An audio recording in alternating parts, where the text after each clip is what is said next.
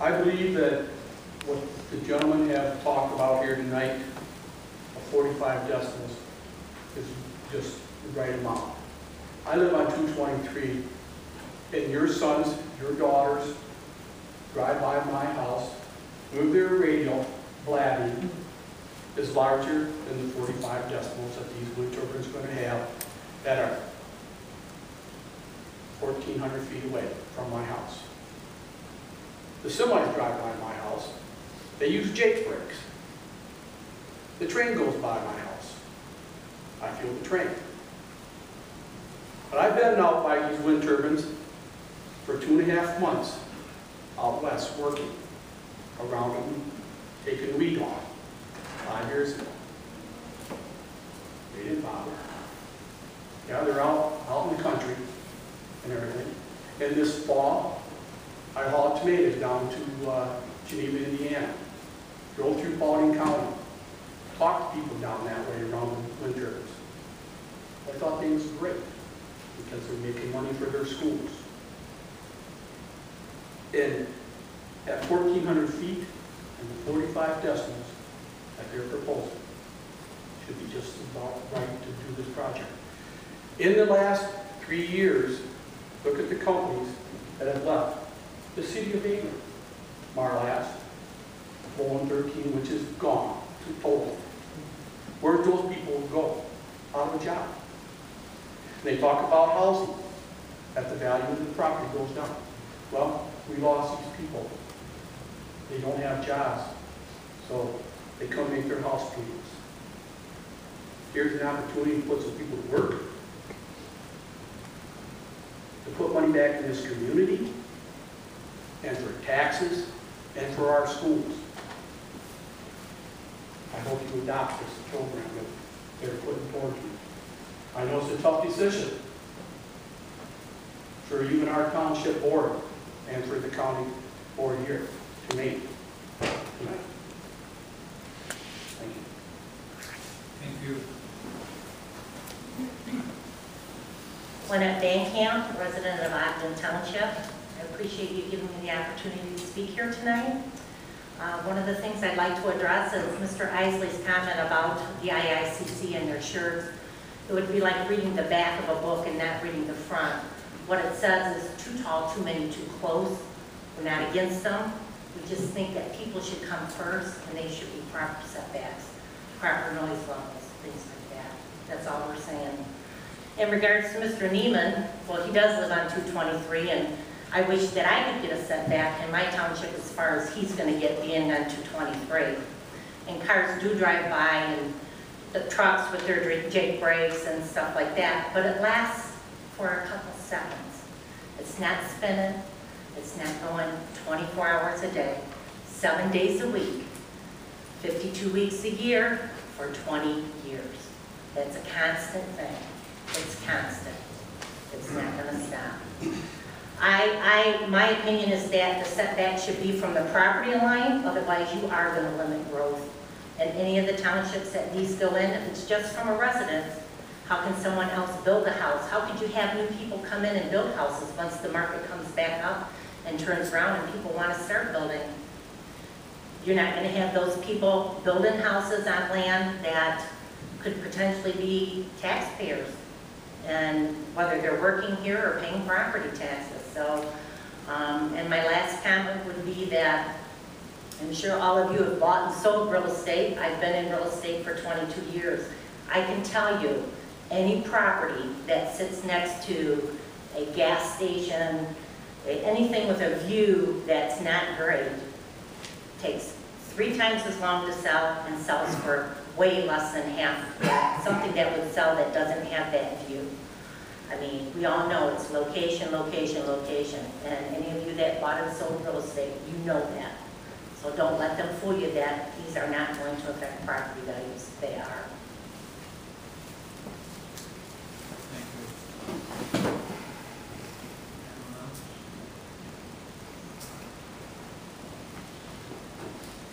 My name is Tony Urban. I'm a Blissville resident and also a board member of Great Lakes Wind. Appreciate your work on the writing of ordinance Pt4, and appreciate your your work now for the Palmyra ordinance. Obviously I support wind. I believe that we need to move forward to create new opportunities for our county, for our surrounding area. I believe it's safe, unlike a lot of other counties that you've heard. I don't necessarily agree with the IICC that they're not against wind. I've heard more than once, this last week, week before, I can't remember, but the recommendation for a 1 mile setback, which is pretty exclusionary. So to say that they're trying to work with us or work with the townships, I just don't agree. But I appreciate your due diligence, and hope to see some support come out of the county level of government to not only the planning commission, which we've shown, but other levels too, that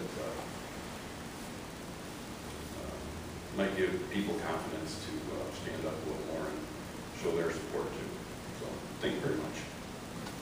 I have a question, if I may. Sure. Go ahead. You've taken a look at these different amendments Yeah. that are before us. How do you feel about these? Do you feel that these are a little bit too limiting, or? Actually, the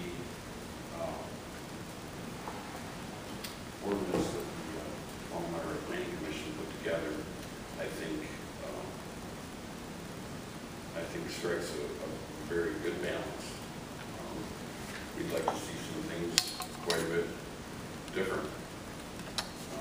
But the setbacks are, they're protecting the people. I believe that, I believe what you have before you is pretty fair. The original or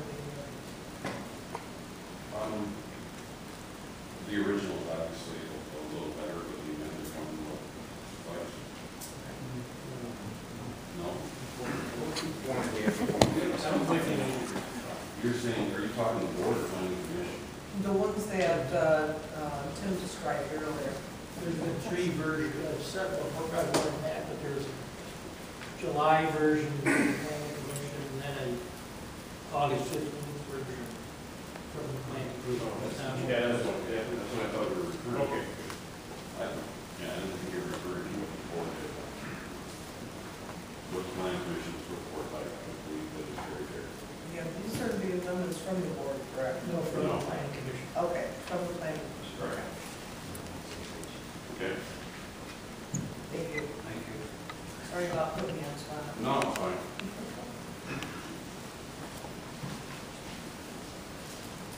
My name is Larry Gould. I'm from Seneca Township. I'm president of the Great Lakes Wind. I also want to thank you for the time that you spent. I know some of you, I know what you've been doing for a long, long time. And when these kind of topics come up, it's a night that you just soon not come to the meeting. And I know during the summer months, usually not much business, and we don't normally have these meetings, but so putting this off, you still didn't avoid the chance to get the vote. So you are going to be asked tonight to make a tough decision, one that goes along with responsibility of what you're going to do. The Planning Commission of Palmyra spent a lot of time. I would tell you that they gave up some turtles. If they would have acted on what we first recommended to them, there would have been more turtles available to them. They chose to go someplace between the middle so that they felt that they would be more safer for anybody that might challenge for a health condition.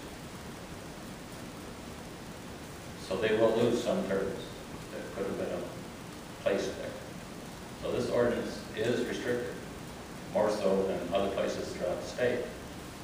But it still does give us the opportunity to place some turbines commercially in that township. Any more tweaking, trying to move that line closer, will make it restricted, and there won't be any turbines. Thank you. Thank you.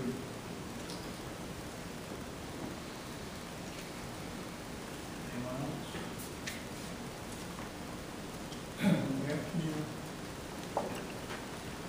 I thank you all for your words, comments. We appreciate you coming. And, Jim, go ahead. Before we do vote, I want to commend you, each and every one of you, because you have been one of the best audiences that I've ever sat in front of in a meeting. I don't care whether you're for it or against it. You're very, you don't agree with each other, there's nothing wrong with that. You respected each other enough that you should be commended for that. And I appreciate that. I do think, and only a lot of what I read, but I think your township, whether you're for or against it, has done as much as they can do to hear as many people as they can hear, to satisfy everybody's questions. I don't think you can get a better board or a better planning commission to listen to. They were, some of the planning commission was here for the other meeting, and one particular planning commission person kind of challenged this board that night to do something that all of us did do.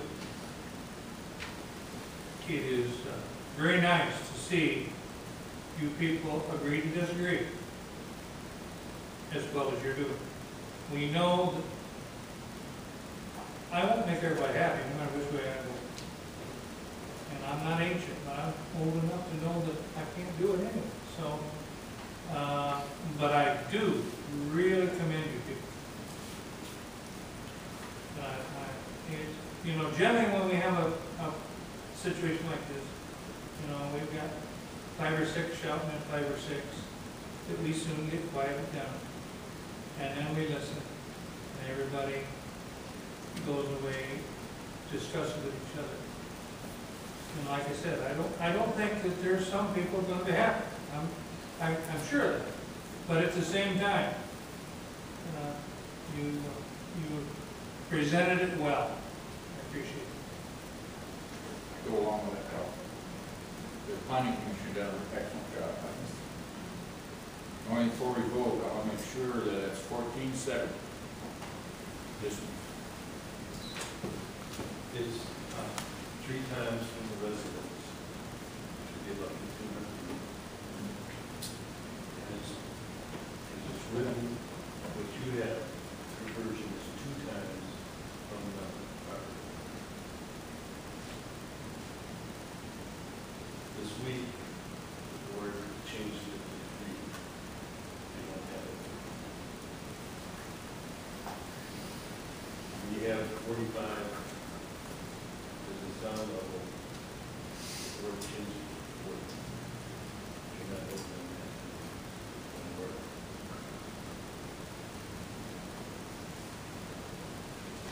Okay, thank you all. We have a motion and a second. Will you state the motion, Jim, for us? Well, it's pretty much,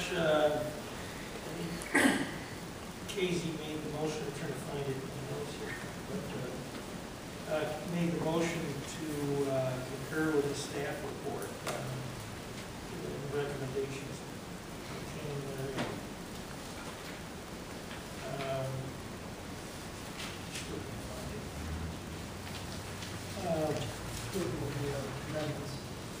Approval of the amendments, yeah. And, oh, here it is. And Ralph seconded the motion. Okay. Is there any further discussion?